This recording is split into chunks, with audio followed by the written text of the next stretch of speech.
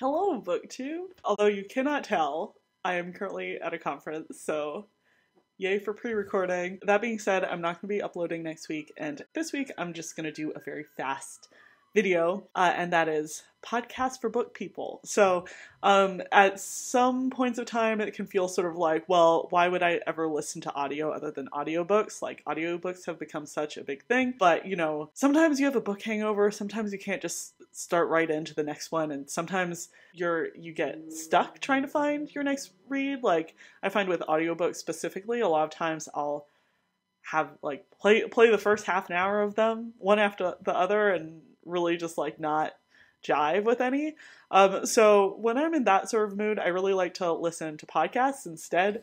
And I have a number of bookish podcasts that I thought I would recommend. They approach books and reading and the book industry in a lot of different ways. So I think there should be something of interest in this list for everybody. But without further ado, let's talk about the book podcasts. In this list, I have 5 podcasts that I like super recommend, and then have some honorable mentions if you don't find any of these to be to your taste, I guess, or if you just want more. The first one is Overdue, which is a podcast by Andrew and Craig, and it's sort of a split in between a comedy podcast and like literary criticism. So Andrew and Craig switch off in between reading a classic or a book that they should have already read.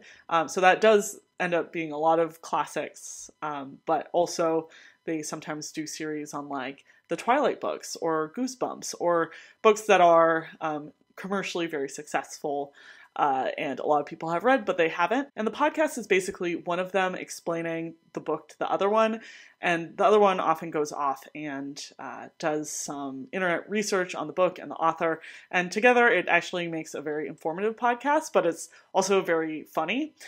Because these are overdue books, they don't really shy away from spoilers, so if there is a book or book series where you really don't want to know any of the plot that's happening, skip that episode. But overall, I really enjoy this podcast when I'm in a book mood, but not really in a book right now. The next podcast on the list is Marlon and Jake Read Dead People. So this is author Marlon James and his editor Jake Morrissey talking about books, and because they want to be sassy, they are only talking about books by dead people. So in this podcast, Marlon James and Jake Morrissey are talking about books that are also maybe sort of classic, or at least where the authors have died.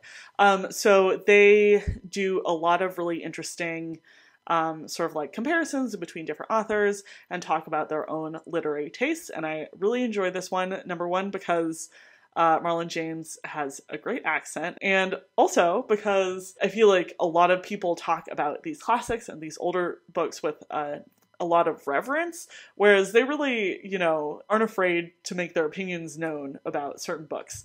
I find that very refreshing.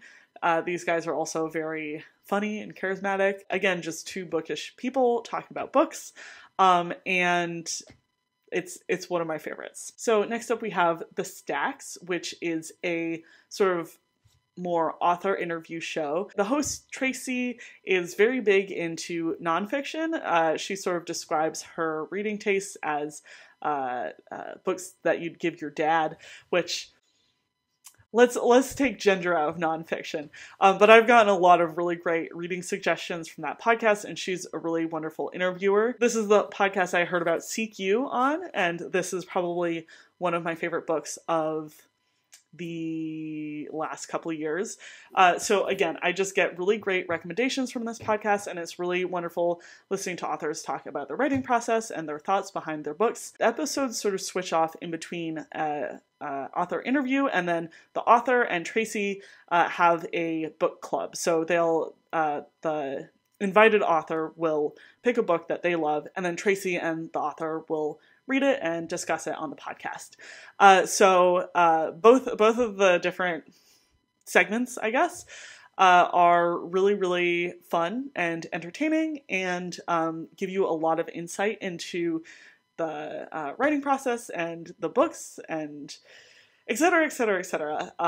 And I always come out of the stacks with a list of books that I want to try. Next up, we have Sentimental Garbage. This is the one podcast on this list that isn't entirely books all the time, and that's because the host, Caroline Donahue, very recently switched from talking only about books to talking about books and other media, such as music and movies. Overall, the back catalog is like 90% books, but yes, I thought I would put that disclaimer up top.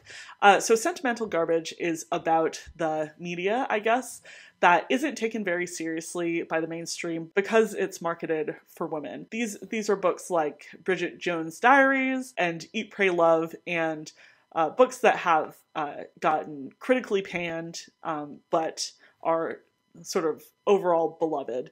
And this is in part because these books are sort of viewed as sentimental. So in each episode, Caroline and her guest talk about a book or another piece of media that they both love, and they're not scared to get sentimental or sappy about these books that mean a lot to them. The moral of the story of this podcast is you can love what you love even if it's not cool. And I think that's a great message. So highly recommend this podcast. Last in the sort of top list here, I have Get Booked, which is a podcast from Book Riot, where they have very, very, very specific recommendations for their listeners. So basically, I feel like very specific book recommendations for my followers' videos have been big on BookTube recently, and this is that video in podcast form, but they've been going for years. People will write in requesting books ranging from like two really competent people trying to kill each other to period fiction pertaining to baseball to sweet and heartfelt queer magical stories, things like that, where there's like a very specific vibe or trope or something that the reader is looking for that maybe they found in another book and are looking for more books like that. And because the Book Riot people are really on their shit, they have so many recommendations of books that you've never heard of. So this would be a great podcast if you're sort of stuck on finding your next read, because they have so many ideas, and so many of the books mentioned in Get Booked are books that I don't even hear about, even though I spend a ton of time on the book internet and on BookTube. So highly recommend Get Booked. Now, just very quickly going through a couple of honorable mentions, maybe just describing them in a sentence.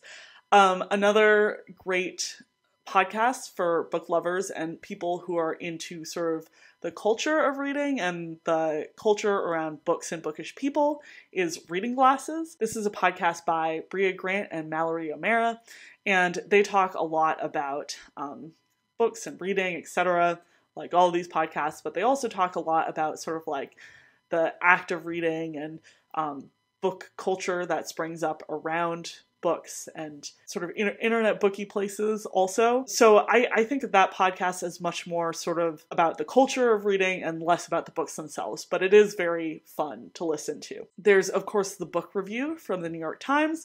This is another great podcast if you just want to hear like 5-minute interviews with big name authors that are releasing new books. I always find the most interesting bit of this podcast is the bit at the end where the books desk at the New York Times is going around and they're talking about what they're currently reading.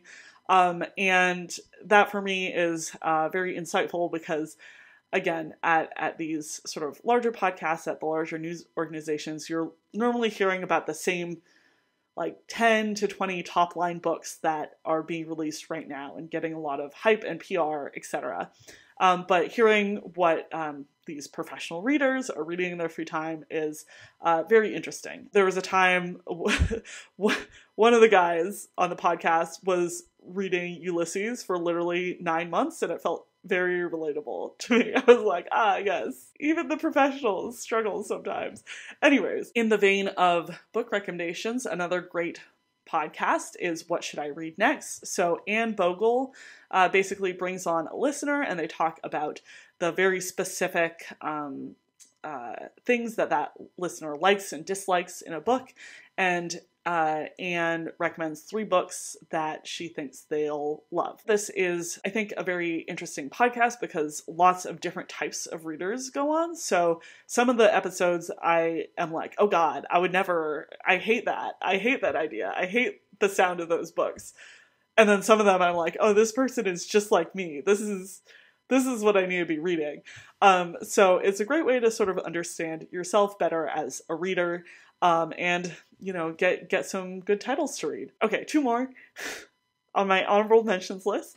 One is So Many Damn Books.